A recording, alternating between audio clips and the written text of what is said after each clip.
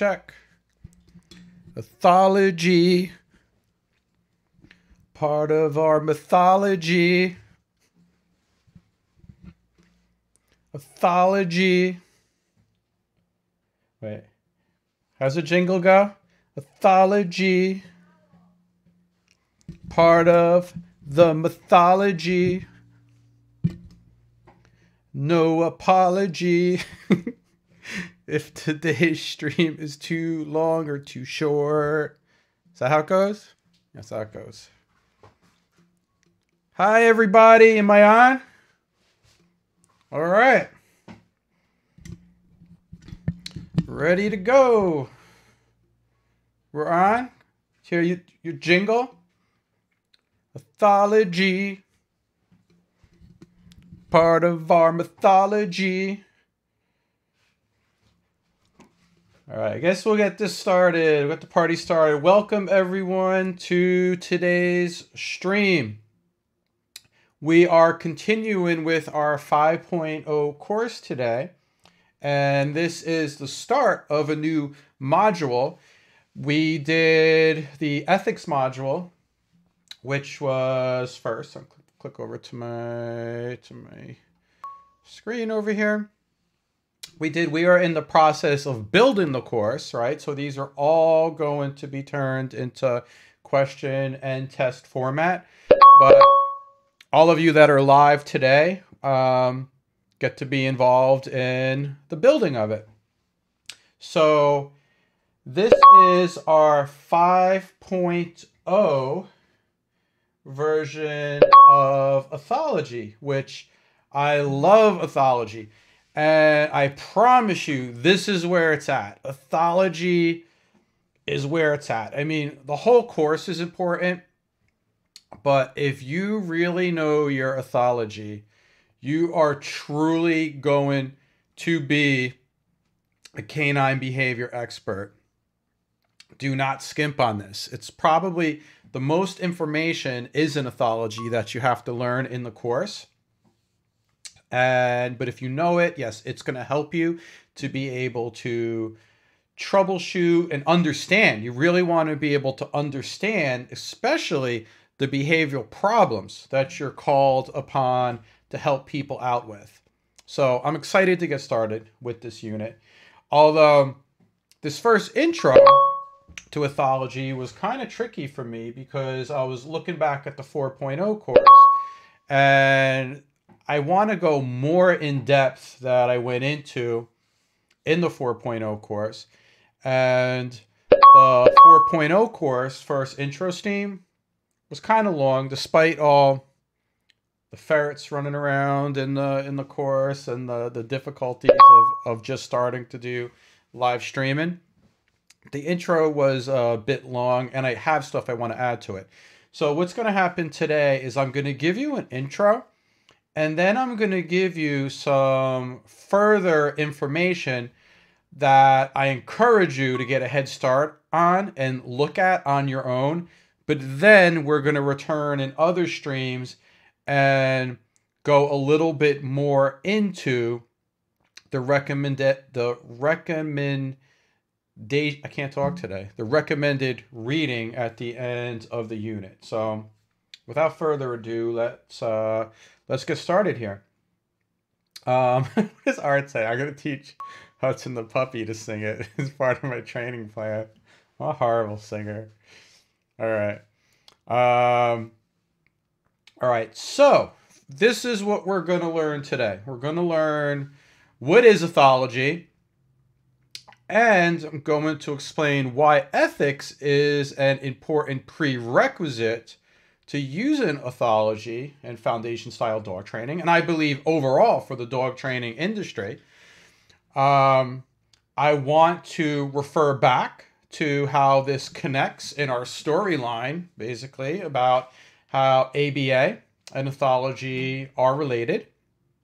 And then we're going to talk about some of the significant contributors that we're going to be referring to in this course. So then I'm going to give you some further reading that will help prepare you moving forward in this section. So, for starters, I'm going to bounce around my note page here, is simply, what is ethology? Right? What is ethology? Let's go to my PowerPoint over here, right? And so I modified our 4.01 to trim the fat off of it a bit here. Ethology is the scientific and objective study of behavior, usually with a focus on behavior under natural conditions, and viewing behavior as an evolutionarily adaptive trait. It is objective. It is not influenced by personal feelings or options in considering and representing the facts. All right. Konrad Lorenz is known as the father of ethology, who we're going to speak about. Now, so ethology, we're going to, in a nutshell, it really is understanding the natural behavior of animals. And we touched upon this in the earlier units, that training is much more than just giving consequences to an animal, right? Inside of a controlled environment, inside of a laboratory. We really need to understand the natural behavior of the animal in order to succeed. Now, the reason why we have ethics, why I put ethics below ethology in this course, and I believe this is going to be become more clear after you start going through the ethology portion of this course, is that if someone does not have good ethics and is not honest in particular, it can skew the information that we put out and how we deal with our dog training. And it could just stop us directly in our tracks. In the unit about ethics in particular, the dog training ethics and dog training, I had the videos about how, in particular, dominance, the whole issue, the whole behavior of dominance in dog training has really been attacked, mostly for commercial purposes, which can lead to, which it's going to be clarified. Like I say, like there's you get a broad sense in that unit. I give an introduction about how that can be an issue in dog training, but you're going to see more why this can definitely be an issue as we go through this unit and cause total failure in dog training plans, right? In dog training plans, which can cause injury to the dogs, to people, to personal property, all kinds of things. So we do not want to skew the ethical side of things in our plans, because then we just cannot be honest about ethology, and we need ethology in our dog training plans. Now, what I also did over here is I put we talked about ABA and ABA, applied behavior analysis, and how our dog training plans should follow the principles of ABA, and we're going to be most successful. And we also talked about how ethology definitely must be a component of ABA. And we are at this time, we're only like a generation into this, where ABA is something that is being done publicly, and professionals are using ABA. It's a brand new thing, and we're just one generation away too. This is all recent. Ethology as a science, which is animal behavior. And what is cool is we've been witnessing history just within the past generation. And I put a video over here with Marion Bailey, where she does talk about, and I put some of the markers where you could just see some of the source information. Where remember, she was a student of B.F. Skinner, who was primarily he was primarily a scientist. He did not come out of the lab often, or out of the teaching environment. One of the biggest examples of when he did was when he went to go work on the project using the pigeons as a guidance system for guiding bombs during World War II.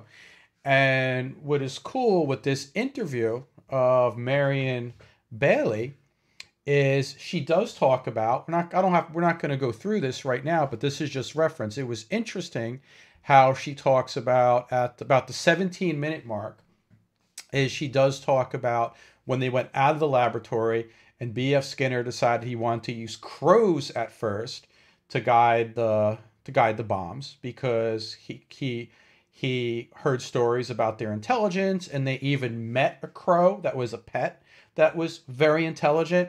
So he was very confident that these would be a good choice. But however, they did not know much about the ethology of crows and the fact that it is very important about who the crows imprint with. They started off the training with crows, a pair of crows that were basically just more bonded with each other and not to the researchers. And they were very difficult to train. And Marion Bailey says, in retrospect, if she knew more about ethology, that it could have saved them a lot of time and effort. There's also reference to, she talks about her article, The Misbehavior of Organisms, which, to save you some time, if you didn't want, I mean, the whole interview was great. If you just want to know more about the history of where we came from as a profession, the whole interview was really great. But about the 1 hour and 15-minute and 30-second mark, she talks about the misbehavior of organisms, which again, we touched upon that in the earlier streams, which is about primarily about, she's talking about the instinctual drift and the evolutionary contingencies, that it's very important that we're basically choosing the right animal for the job that naturally is more likely to do the behaviors, and that we can get instinctual drift, that can override what we're teaching the animal. So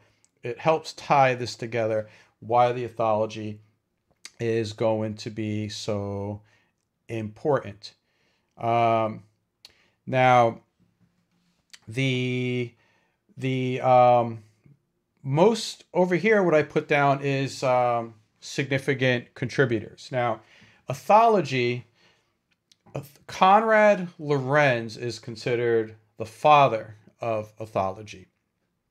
And again, this is not that long ago. He was doing, I mean, he passed away in 1989, and he was very prolific ethologist. And although there was other studies of animals going on, like, he is by far the most well-known and one of the greatest contributors, early contributors of ethology.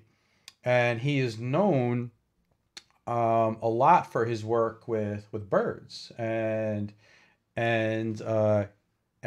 geese, and how they can imprint to the first person that they see, and the importance of how, you know, of how this shapes their behavior, that we have to understand animal behavior in order really to do anything with them.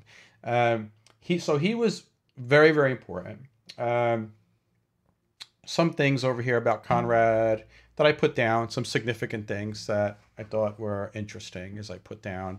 In order to understand the mechanisms of animal behavior, it was necessary to observe their full range of behaviors in their natural context. All right, so he was one of the first persons to really do this.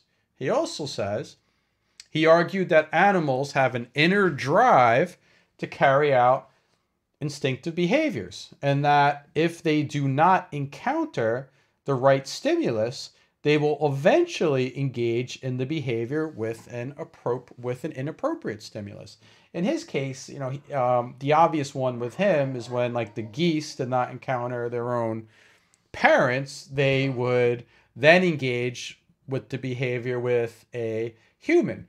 But this is significant to us also as dog trainers, the ethology, because a lot of behaviors we're often contacted to help um, change behaviors or stop behaviors that are causing problems for the family of a dog.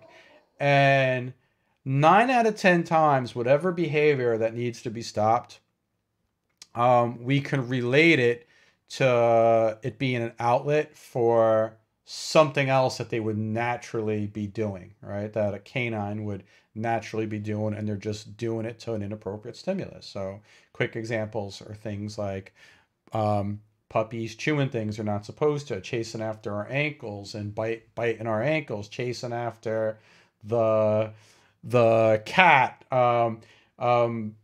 herding animals, again, herding and chasing things that they're not supposed to, hunting breeds. So, I mean, dogs were really dogs that we work with is we domesticated them mostly to take advantage of their some sort of modification of their aggressive tendencies. If you really think about it, we've been using them to guard, to herd, to hunt, to kill things when we're talking about terriers.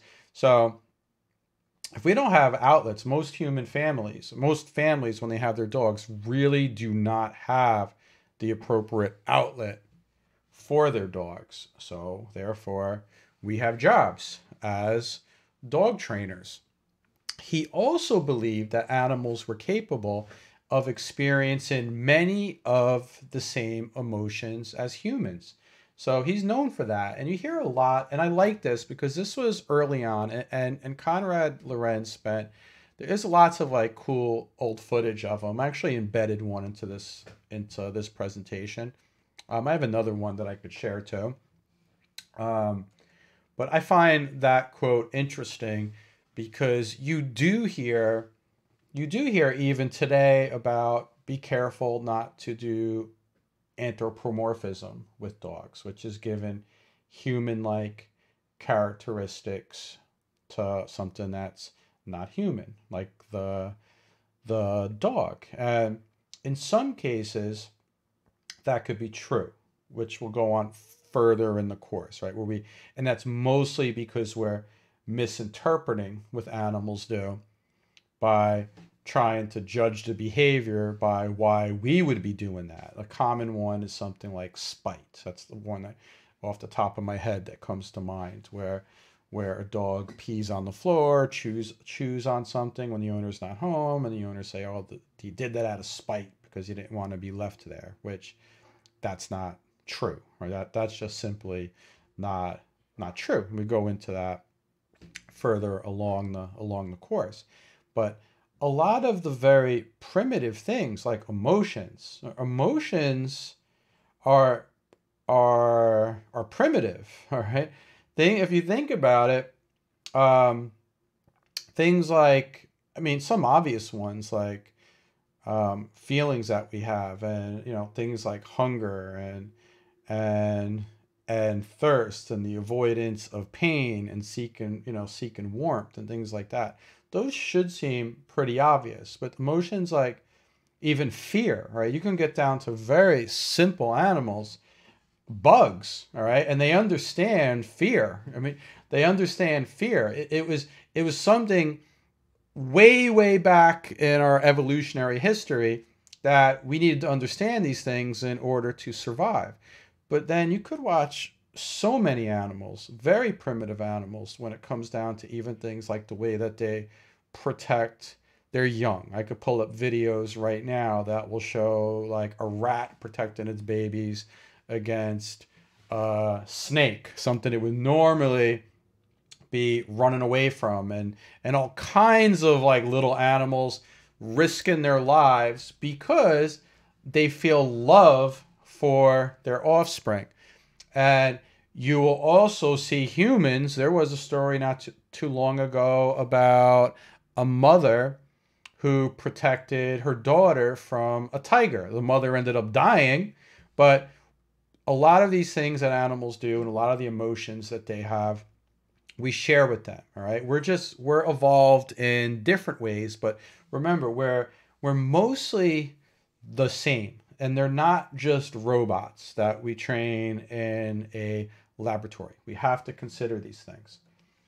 Um, Now over here, which I found this clip pretty significant. This was a clip on YouTube that not a whole. There's actually I think this is like a little 15-minute thing about Conrad Moh's work with birds and his with geese in his later years. Looks like he's doing some sort of workshop and continuing his studies with some students.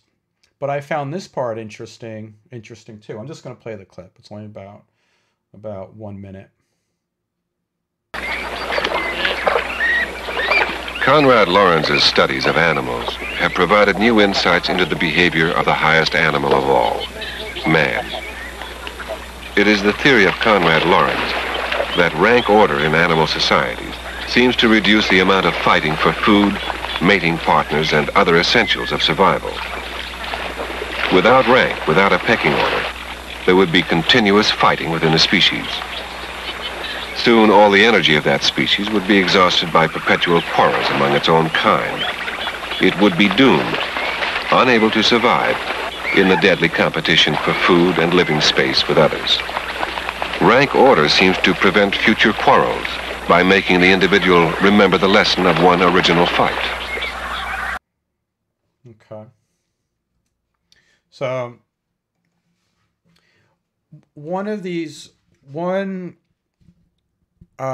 things that stuck out to me with Conrad Lorenz is, especially further along in his career, all these different animals that he studied, there's definitely there is some focus on quite a bit of focus on aggression and the purpose of aggression and dominance, that it is there to prevent aggression.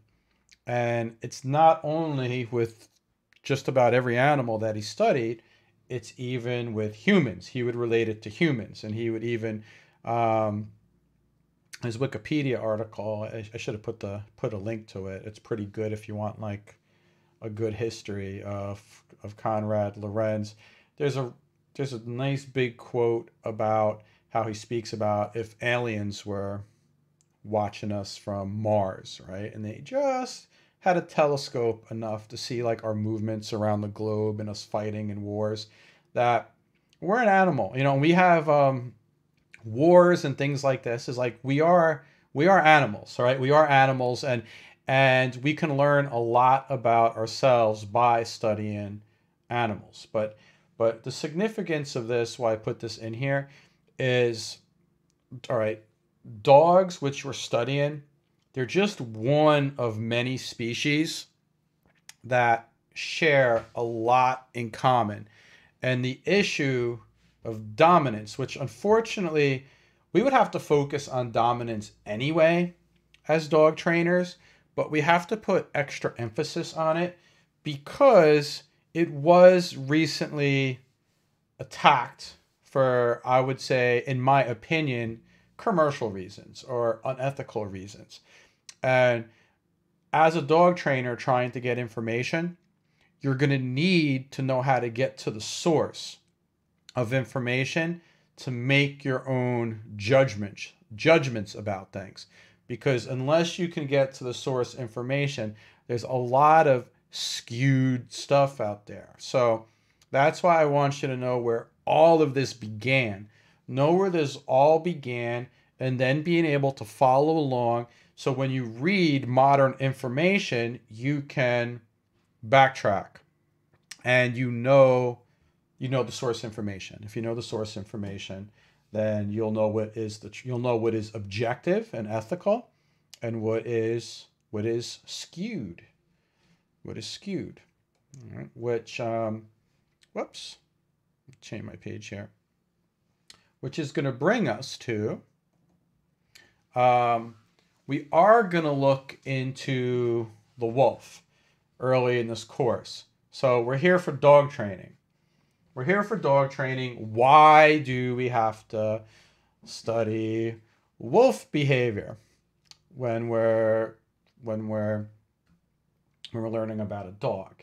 And the reason is that our dogs are the domesticated version of the wolf. Technically, they're subspecies of the same species. Like genetically, they can interbreed with each other. You will even a lot of you will deal with owners that even have hybrids that you're going to be the expert that's going to be called upon to help them out. And sometimes you may even encounter someone who does have a wolf that you may elect to help out. It's all within, I believe it's within the scope of a professional, as long as it's legal in your area, to be able to help anyone with a canine if it's in their home, if you consider, the local laws and all of these things. But domesticated dogs their wild counterpart is the wolf. So if you are studying any type of behavior and trying to get to the source of why an animal acts the way it does, if it's domesticated, it doesn't matter if we're talking about chickens or cows or horses. It is what is done in science is to look at the natural behavior of their wild counterparts, because we have moved them into much more of an artificial environment compared to where the vast majority of their evolution happened. Now, dogs have changed significantly within pretty recent history, but you still have to look. If you go to the blueprint where they all came from, it is the best way to explain the differences we're going to see in all the different breeds, which it's going to be very hard to explain the behavior if you limit yourself to just information that's based on domestic dogs being kept as pets. So we want to study the wolf, and I promise you, there is a gold mine of information that I'm going to help you to decipher if you read some of the studies that I suggest. And it's going to save you lots of time, because there are mountains of studies about canines out there. But I'm going to show you the most important ones to look at, which is going to make all the difference in the world.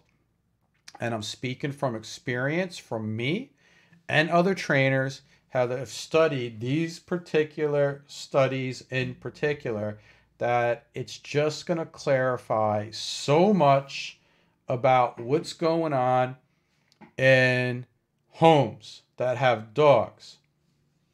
So what we got here, these are ones that we're going to be talking about. Not all today, all right? We're not doing this today because it's just going to be too long. We're going to break it up. Break it up. But I want you to be prepared. One is Rudolf Schenkel. And he had a famous study, expression studies of wolves, that he did in 1947. And he studied captive wolves in Switzerland. And what happened here, it was a bunch of wolves that were accumulated from different areas, even of different subspecies. I believe there were gray wolves and smaller red wolves that were thrown together in a pretty small enclosure. And he studied them. And it's the first known use of the word alpha when it comes to ethology, or definitely when it comes to canines. And it was the first up-close study of wolf expressions and sociology. And it is considered outdated by many. So this study from Rudolf Schenkel was remember, this is in 1947. This is the beginning of ethology. There was almost nothing known about the behavior of wolves. It was just shrouded in mystery during this time. Now, his study is based off, you got to take it. I'm going to have links to this stuff, right? You can get a head start on it, but this is going to be too much information. I'd expect anyone to just absorb at once, especially if I don't point out the significance of some of these things in the study. But I want to give it to you so you could dive into it, right? I'd like you to have the source information so you can get into the habit of having your own opinion about things. Now, ethology is objective. And I believe Rudolf Schenkel's study was very objective. And when he was assuming things, he made it known.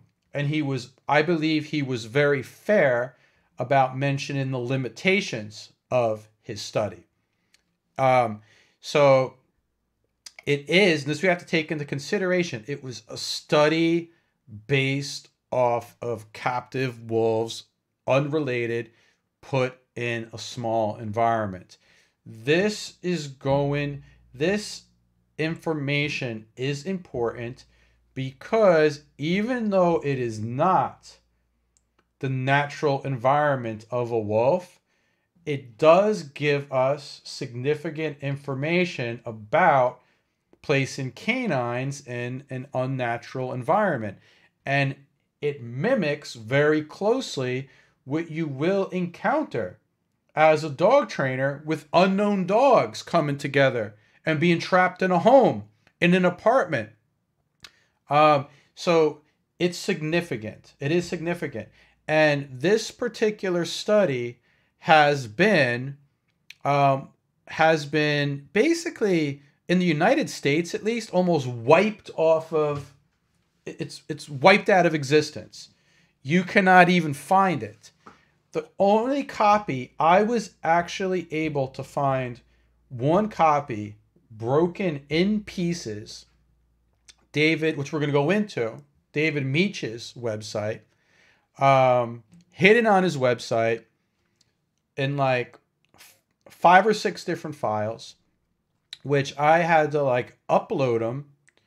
I downloaded them, connected them, put them together in one file. And since it's not something that was copyright protected, I uploaded it into, I think the site is called archive.com. You'll be able to see it, to put it out there public, just to get it out there. Because so many people trashed the study, but not a lot of people actually read it. And it was not even readily available for people to read. So I'm very proud. That's one thing I'm proud of, that I was able to find the only copy I can find in David Meach's website, broken up, sort of out-of-date format, and I was able to embed it to make it easier for people to find. But we're gonna we're gonna have to talk about Rudolf Schenkel's work, all right? And the things that he did was very significant. Almost, you got to think, this guy spent years. If someone's spending years observing the expressions, right? It was just about the expressions of the wolves. He was not making the study anything other than what it was supposed to be, about these movements that they do, these postures, how they express themselves. That his work is a gift. His work is a gift that he was able to look at these things, record these things, and objectively be able to explain what situations we would see these different types of body postures, all right? Including the tail. There's endless things that go on with the tail and the body postures and things like this. This was a gift to us all, and his work, his illustrations are one of the most copied. They are, for sure they are. If you have a book on canine body language, the illustrations were either directly taken from Schenkel's work or copied. They were, made their own illustrations based off of this stuff. Very important. So we're talking about the body, the body postures, the tails, the facial expressions. Super important. Um, and yes, I read what you're saying, Art. Yes, definitely. We're going to go into that. Art is talking about somewhere on the web, there's an article where Meach expresses regret about the way his views on dominance have been misinterpreted, misrepresented. Definitely. I may have the link somewhere too, which brings us to David Meach. Is David Meach is also significant. The reason why he is very significant is he has hundreds of publications on wolves. And most importantly, his studies on wolves are the most in depth that involve watching them in their natural environment. So, so this is going to be a huge difference and very significant. So we're going to go into his studies, and there is just a wealth of information in there. Unfortunately, and it seems as if David Meach regretted it afterwards, according to some different quotes that we have from him. That we can find them. I believe I have a quote from him somewhere in one of the links that I have. Is what happens with David Meach. Now you got to remember, this guy, he is a conservationist too, and he was also trying to remember the wolf had a portrayal of like this of this animal that a lot of people did not like the wolf. All right, they associated the wolves with like killing farm animals, and they were very mysterious. And there's lots of and all this in all types of folklore. I mean, let's go over like Little Red Riding Hood and the Big Bad Wolf, and wolves were not thought of in a really good light, and they were hunted out of existence for the most part in the United States. He was working on introducing them and changing their image too, how we saw them. And David Meach's studies shown that in the natural environment, it's very different from what you see in a captive environment with a bunch of wolves just thrown together, right?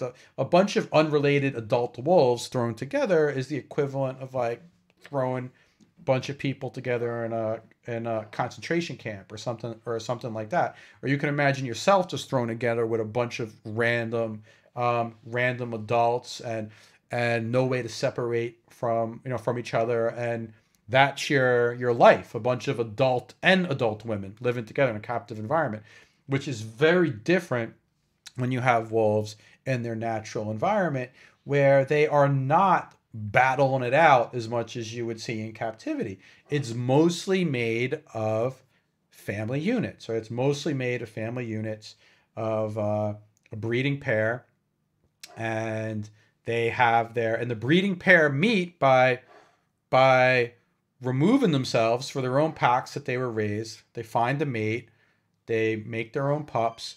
Their pups become yearlings, and then they usually have a second litter, and it's a family unit, and there's not a lot of fighting going on there, right? The alpha status, or the head dominant wolf status, is mostly inherited the same way that parents do, all right? The same way that parents do. So the fact that there's not a lot of violence within a wolf pack contradicted what was seen in Schenkel's study, but in no way did it make what Schenkel observed untrue. It was objective.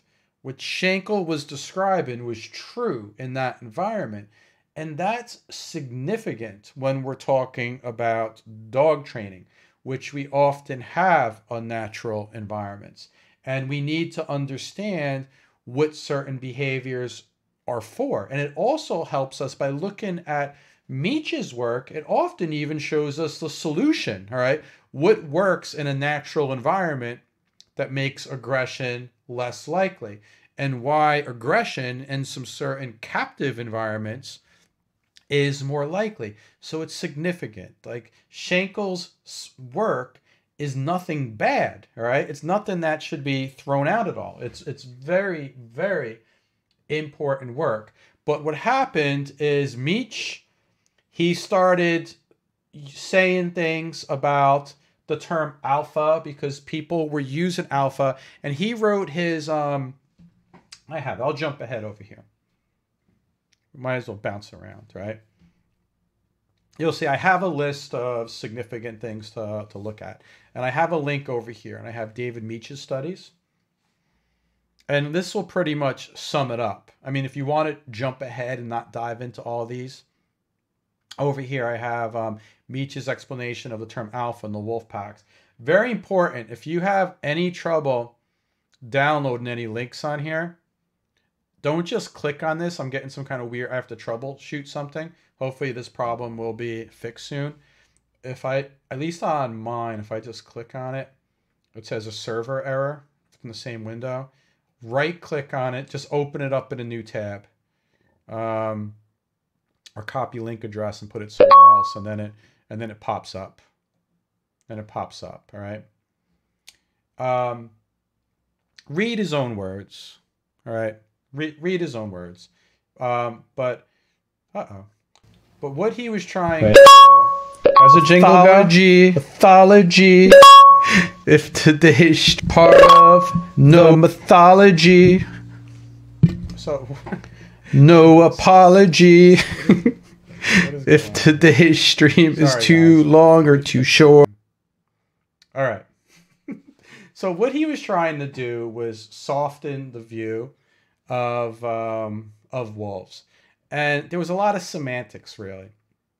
Where in reality, the term alpha is not really a bad term. And in many ways, it's really correct. It was just, he was trying to change the way people thought of wolves. And as a matter of fact, even when you go through his work and we see all the things that he said about alpha is not a correct term. If we go into more recent studies over here, you don't have to go into these, but just to give you examples.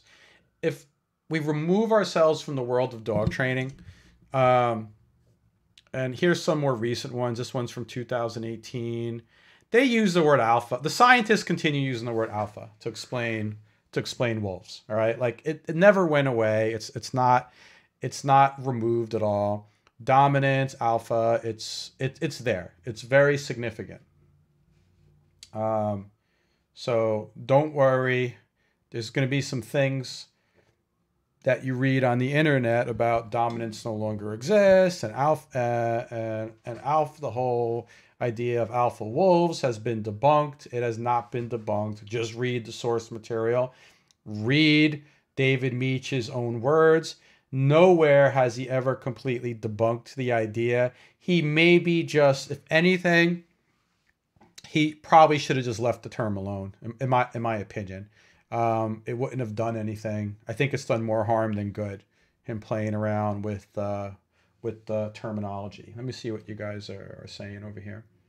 Okay, good. You guys are sharing some stuff. Okay, let's get back. I jumped all over the place on my stream here. Let's get back to where I was. Where was I? My little PowerPoint here. I don't think there's much over here. Okay, talking about David Meech. Let's go next slide. Yeah, click through all this stuff. Sure is an easier way. All right, so David Meech, we're gonna have him in the article. So he for sure has the most useful articles when it comes to studying their wild behavior. It's a gold mine. Basically, it's a gold mine of information. Unfortunately, there's this whole word alpha, which my advice to you is just don't read don't read rhetoric on the internet about alpha. Is stick to the studies. If you stick to the studies, stick to Meach's own words, stick to Schenkel's own words, and you're not going to have a problem. Is after you read their words, the false and skewed information is just going to stick out like a sore thumb to you, basically. All right. So I'm making this easier for you guys to know the real information and to be able to form your own opinion and not rely on rhetoric at all. Now, by us studying, researching ethology, and reading these studies that I'm going to have you read, it's not that many of them, and I will help you decipher them, because some of the reading is not that easy, even for me. Is there's all kinds of things here, right? Like, we're going to learn about what is the natural pack structure of canines. It's going to help understand what's going on with anyone that owns more than one dog, and often what's going on between the dog and the humans inside the household. But remember, we as dog trainers, it's not about just teaching obedience. It's not even just about preventing aggression towards people, dogs towards people. We are often dealing with issues, dog on dog issues, not only outside of the home, but within the home. So you need to understand this if you want to be successful with your plans. Dominance dynamics. You need to understand dominance is center. It's front and center when it comes to any sort of conflict within species, and often between different species. It is well documented that animals can have relationships with animals of different species and relate to them, and also fight over things like resources and things like this. We need to understand dominance dynamics. It is well documented. It is there. And you will see why it is so unethical for certain organizations or people that have large followings to just say dominance is insignificant when it comes to dog training. Right? It's unethical. If we believe that and we teach that, then there would be no need to study this stuff. But I promise you, if you study this stuff, you are going to be so much more successful. Leadership. You're going to learn what leadership really is. Real leadership. And it's different from dominance. Marking behavior. We're going to really unlock by reading these studies. We're going to have a much clearer understanding of marking behavior. So not only is this going to help us with housebreaking issues, it can help us with aggression issues. Resource guarding. Dogs that are guarding food or objects in their ownership zone. We need to understand there's a difference. This is not the same as dominance or dogs that are, there's a reason for every behavior. And if we understand it, and not only understand what it is, we need to understand what it is not before we can make a plan that makes sense. If we work with Mother Nature, the plans stick.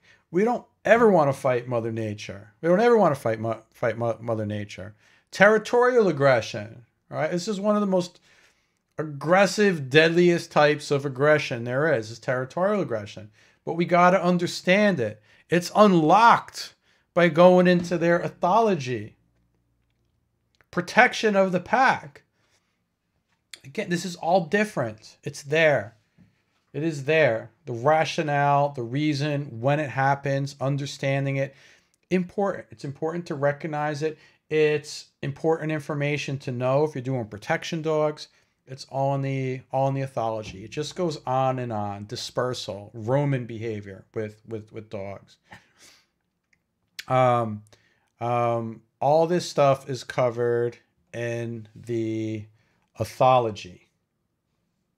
So this is some the things that I would suggest you to read to get a head start. I'm gonna bounce away from the PowerPoint here. All right, here on that link. Remember, you're gonna have to right click and open in a new tab, unfortunately. It may work on your browser. I'm not sure what's happening on mine. The studies are there. If you're having trouble download it, just like right click it or something and you should be able to get it. What I put here is we have Rudolf Schenkel studies. But I couldn't put these. It's just too much information to put in one stream. So we're gonna break it up. I'll break these down for you, but if you want to jump ahead, I suggest everyone read these. Expression studies of wolves. I have this here. I've actually, if you go to here, if you click on it, I've actually embedded it. This is my writing. You can read this. But if you're on a desktop, you click here, it also makes it much easier to read because it's embedded. This I got from David Meach's site. And it seems like it even has his notes in there. It's the only copy I could find anywhere for us to read, which is a crime. So I believe I didn't do anything illegal by taking it, and I put it into archive.org. And which is cool. I put this in a couple of years ago, and I've already seen other websites like linking to this. So this is good. This information should be out there for people to know what it is. And there's some great information in here. We also have some other ones that we're going to talk about. He had another, which he did like 20 years after that one on submission. And this is an interesting one too, which I do want to go over. We have Meach. I put 6 articles from him over here. Groundbreaking, a lot of these. Alpha status, dominance, and division of labor in the wolf pack. This is for sure. This is the one that's misquoted all the time. A lot of good information in here. And there's a lot of rhetoric where people just pass on and twist like a couple of sentences in there and ignore the rest of it. But great, groundbreaking study. Leadership in wolf. This one, leadership behavior in relation to dominance and reproduction status. Prolonged intensive dominance behavior between gray wolves. Keep in mind, this one's in 2010 by David Meach after supposedly dominance was debunked by him, right? So he's still writing about it. So here, this is a good one to start off with. This isn't really a study. It's just his explanation of the term alpha in wolf packs, which I think he should have left it alone. That's my opinion. I believe he believes he should have left it alone too, according to some quotes that are out there. But at least you can get the words from his mouth and not the cherry-picked sentences that you see out there. And this one, he was part of this study. I have this over group composition effects of aggressive interpack interrelation of gray wolves in Yellowstone National Park. So these are all great studies.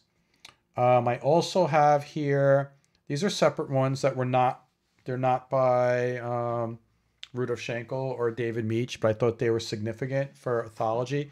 Some of these are a little bit more modern. Actually, let's see what we got. Dominance relationships in a family pack of captive Arctic wolves. This one's going to be important. It does help to clarify and give us a source to information mostly about preventing aggression within our own household of dogs. But we'll go over this. So I'm not going to flood your brains right now with too much information for this stream. This is a great study. This one's 2018. It was a study about the play behavior in wolves and how it relates to dominance. And I love this study because it clarifies things. Sometimes when you're just doing something for enough time and you do it because it works and it seems almost like common sense, it is really cool to see that there was a study upon it. That study is that there was an objective study watching wolves play with each other.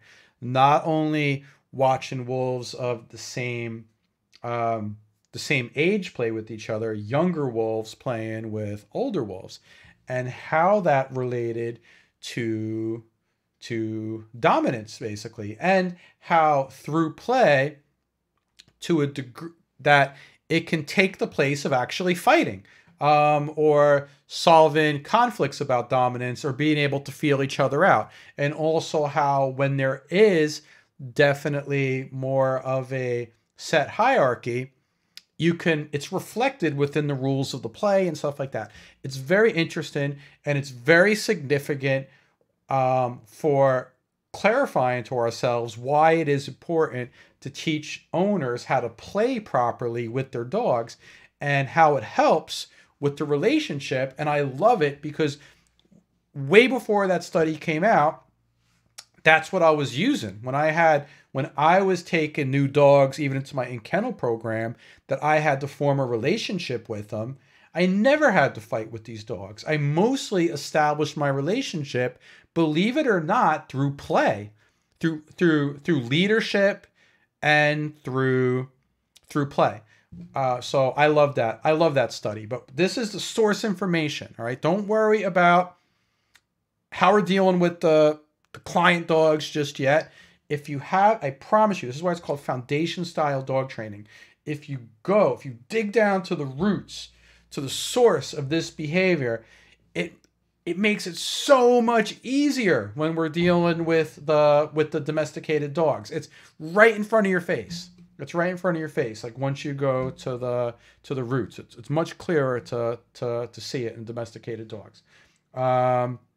We also I had this one too here: territorial and interpack aggression in gray wolves. I put that one too, which talks a lot about territorial aggression and stuff like that. But that's what you can read.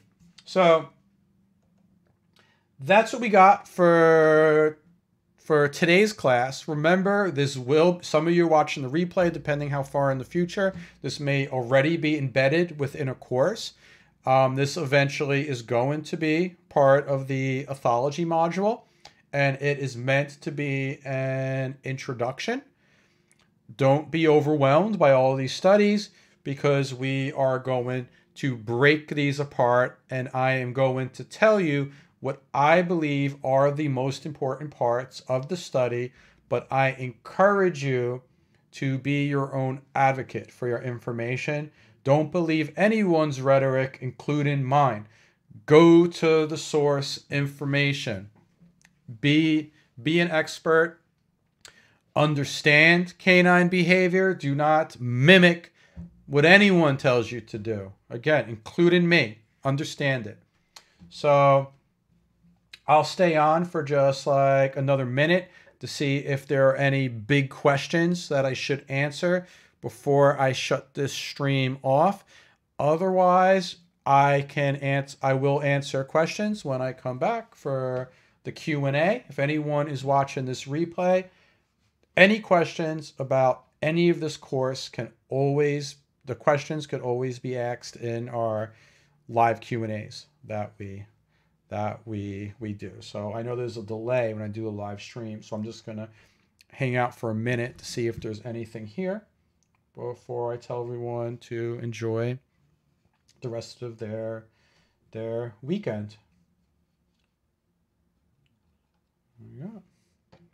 And back over over here. And you will find, I did put, you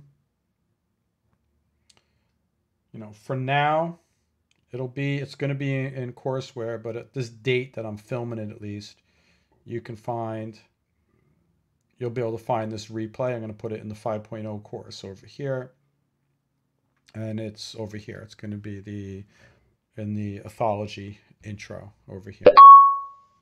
All right. Looks like it's good. All right. Looks like no questions. All right. I'm gonna get going. Thank you, everybody. I will be back Wednesday for live Q&A and back Saturday to start our next unit.